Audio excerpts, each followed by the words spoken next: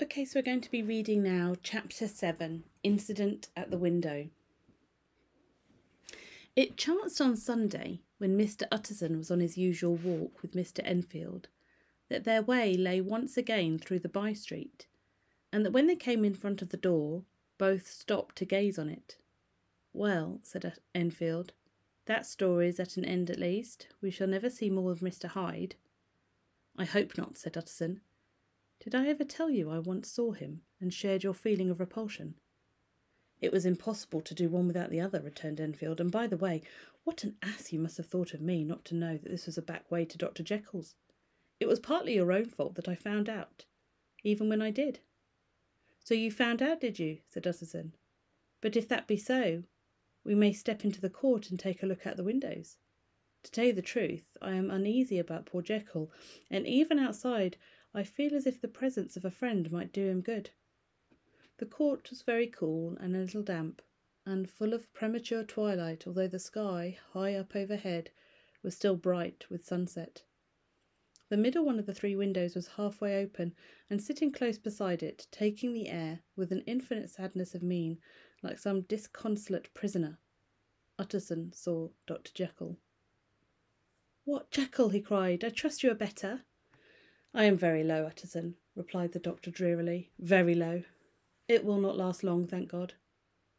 "You stay too much indoors," said the lawyer. "You should be out, whipping up the circulation, like Mr. Enfield and me. This is my cousin, Mr. Enfield, Dr. Jekyll." "Come now, get your hat and take a quick turn with us." "You are very good," sighed the other. "I should like to very much, but no, it is quite impossible. I dare not. But indeed, Utterson, I am very glad to see you. This is really a great pleasure. I would ask you and Mr. Enfield up, but the place is really not fit." "Why then," said the lawyer good-naturedly, "the best thing we can do is to stay down here and speak with you from where we are." "That is just what I was about to venture to propose," returned the doctor with a smile. But the words were hardly uttered before the smile was struck off out of his face, and succeeded by an expression of such abject terror and despair as froze the very blood of the two gentlemen below. They saw it but for a glimpse, for the window was instantly thrust down, but that glimpse had been sufficient, and they turned and left the court without a word.